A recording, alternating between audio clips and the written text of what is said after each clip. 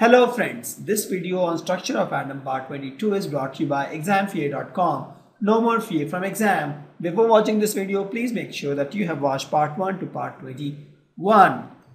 So let's see the Bohr model in 1993, the postulates of that, what the Bohr model conveyed that time. So the final conclusion of the Bohr model was the electron of the hydrogen atom can move around the nucleus in a circular path, fixed radius, and they all have fixed energies, right? They are called orbits, and these orbits are arranged concentrically around the nucleus like this. The energy of the electron in the orbit does not change with time. The energy, if for example, if I have electron here, it will always be the same if it is in this orbit. Electron will move from lower to higher, lower stationary state to a higher stationary state when required. Amount of energy is absorbed or emitted. For example, in this case, if it emits some energy, it will go to the lower state. If it absorbs, it will go to the higher state. And the delta is nothing but this RH Rydberg constant by 1 minus n initial square minus n final square. And the frequency of radiation absorbed or emitted when transition occurs between the stationary states is nothing but, you see, delta E is also I can write as h mu. So mu is nothing but delta E by h. So we got frequency as delta E by h. Correct. The angular momentum of electron in a given stationary state can be expressed using this equation. mvr is nothing but nh by 2 pi, where n can have any value 1, 2, 3, 4. That's the formula for the angular momentum of electron in a particular orbit. And please note, once again, I am telling the orbit concept is wrong. It doesn't exist. In real, this was just a concept by Bohr. We still study this because it makes us easy to understand the atom, because the quantum model is a little complex to understand, but still this model is incorrect. The stationary states of electrons are numbered n is equal to 1, 2, 3, and they are called principal quantum number. This is the only quantum number required at that point of time in Bohr model to uniquely define an orbit. And the radius, he also gave the formula to find the radius of the orbit, that is r is nothing but n square a0, and a0 is 529 picometer, right? So 2.9 actually. So if you see, if you put n is equal to 1, you get the radius of the first stationary state as 52.9 if you put n is equal to 1. And please note, it is stationary state doesn't mean the electron is stationary. I'll tell you, electron can never be stationary. It is not possible to have a stationary electron. It can never be stationary. Correct? And the most important property with the electron is the energy. And he also gave the formula to give the energy of its stationary state. That is, E is nothing but minus 1 by RH, 1 by R square. That's the energy of an electron in a particular orbit. So you get a lot of formulas to find the momentum, radii, energy, but still the orbit concept is wrong. And Bohr's theory can also be applied to ions containing one electron. Please note, this Bohr theory was generally for one electron. So hydrogen is fine, or any ions, for example, helium ion, lithium, plus 2 beryllium, and all, which is only one electron. Bohr theory work pretty decent for that, because it's a very simplified story of, or simplified model of the actual quantum model. And that's why we put a lot of stress on Bohr model also, because if you understand the Bohr model, it's easy to understand the quantum model. It's a very basic form of quantum model. And it is also possible to calculate the velocities of electron moving in these orbits, right? And the magnitude of velocity increase with the increase in positive charge in the nuclei and increase of principal quantum number. So if you see, what I'm saying is, if my electron or the charge is more on the atom, if you have more protons, right, more protons, the velocity will be more. if you increase the proton. If you keep the proton constant, if you go from one orbit to higher orbit, if you go to higher orbits, the velocity will be less because it decreases with increase in principal quantum number. So if you are not able to understand this, you can ignore this now, because we'll study the actual quantum model also, where we'll tell you how to find the velocity impact on the orbitals. There we have the term called orbitals, not the orbit. Here we are using term orbit. The orbit is something which doesn't exist. Now the question is, in Bohr model of hydrogen, energy is negative. Why? So negative signs mean the energy is lower than the energy of free electron at rest. See, first thing, electron will never be at rest, right? So this is nothing but an electron which is not in effect of any charge. I can say that is the energy of electron they are talking about, that is infinitely away from nucleus. So what they are saying is, if I have an electron somewhere infinite distance here, and if I assume this guy has zero energy, the moment I take it here, it will lose some energy. It will go here, it will lose further more energy. So let's suppose if it is -5 here, it becomes -6 here, it becomes -7 here.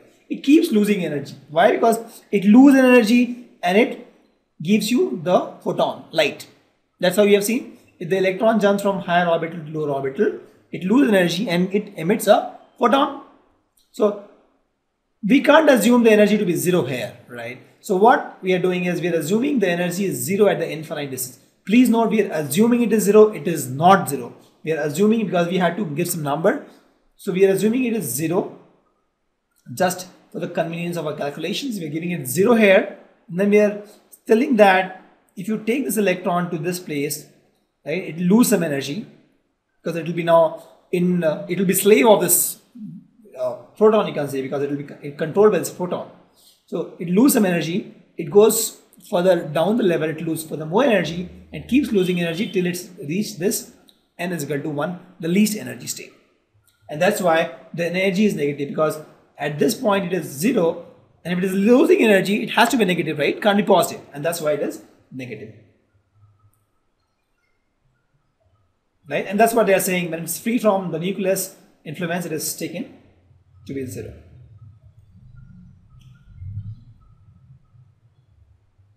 And when the electron is attracted by the nucleus and is present in orbit n, the energy is emitted and lowered.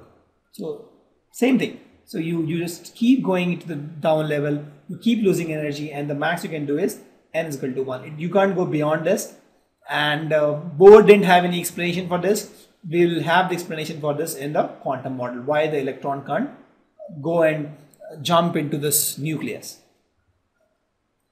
Just understand that why the energy is negative is because at the infinite distance we are assuming the energy is 0. When it comes to comes near the neutron, it comes to different orbits, it keeps losing energy and it goes to the lowest possible energy level, and thus since it has lost energy, it is negative. So if you see each of these spectral lines, I told the energy is quantized. Each of the spectral line is because of a movement of electron from one orbit to another. Right? Each of this spectral line signifies one movement. And also if you have large number of hydrogen atoms, then different possible transition can be observed. And that's why you'll see a lot of lines. But you'll have fixed lines only, because these lines is not possible as far as hydrogen is concerned. And the brightness of this will also depend on the number of photons. It won't depend on the frequency. It will depend on the number of photons of same wavelength. So as I told earlier, according to Bohr, the energy is absorbed. Energy is absorbed if electron moves from orbit of smaller quantum number to higher quantum. For example, from here it moves to here. So in this case, energy is absorbed. And if it is going from higher to lower, energy is emitted. If you see, energy is emitted, right? So I'll say energy is absorbed. Here energy is emitted. And this energy gap is nothing but E final minus E initial. And I told that every orbit has energy defined. Bohr has defined that also. Every orbit, whatever the energy orbit will have, he has defined that, so we can find delta E easily. Correct? And that gives the line spectrum, because we can have only fixed set of delta E, and fixed set of delta E will be corresponding to fixed set of lambda, and fixed set of lambda will means we have fixed set of spectra. Correct? For stability of atom, Bohr gave an explanation that in a particular orbit, energy is conserved. If you take electron anywhere in this orbit, it will have same energy. And since he is telling that the electron is moving in the same orbit, it is not losing energy. Since the energy is not lost, it is moving with a particular velocity. There is no friction there, so it just keeps moving in the same orbit. The concept he told was there is energy is same for any electron in a particular orbit. Only when the electron jumps from a higher orbit to lower orbit, it emits energy, or when it jumps from lower to higher energy, it needs some energy. So that energy change is required only when there is a jump of electron from orbit A to orbit B. But if it is in vertical orbit, the energy is constant, and that's why it's saying that it keeps moving. But still, I don't find the answer to be very convincing. The quantum model gives a better explanation to this. We'll understand this when we discuss the quantum model. So Bohr model has a lot of limitations.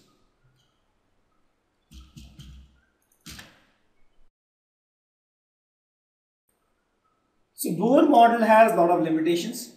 The first is it was mainly for hydrogen. The second is it could not explain the spectra of multi-electron atoms. It could explain the spectra of hydrogen atoms very well, but it could not explain the spectra of multi-electron atoms. And also he assumed electrons as a charged particle. So the wave character was ignored. As I told, right, the duality principle of electrons were in fashion that time, but he ignored that completely, and he considered electrons only as particle, and it was not able to explain the ability of atoms to form molecules by chemical bonds. And it contradicts with the Heisenberg uncertainty principle. That's a very strong principle at that point of time. And the G-Man effect that is there when we see the deviation in the spectral line due to magnetic field, that could not be explained. Also the Stark effect, that is nothing but change in spectral line due to electric field, that also could not be explained. We'll talk about G-Man and Stark effect later also. And the Schrödinger equation came out after the Bohr model, and that gave a better explanation of distribution of electron in the space, and gave equation for different orbitals. So actually Schrödinger equation gave a better explanation of the atom than Bohr's. So Bohr become an obsolete model, and Schrödinger's quantum model becomes the popular model. Thank you.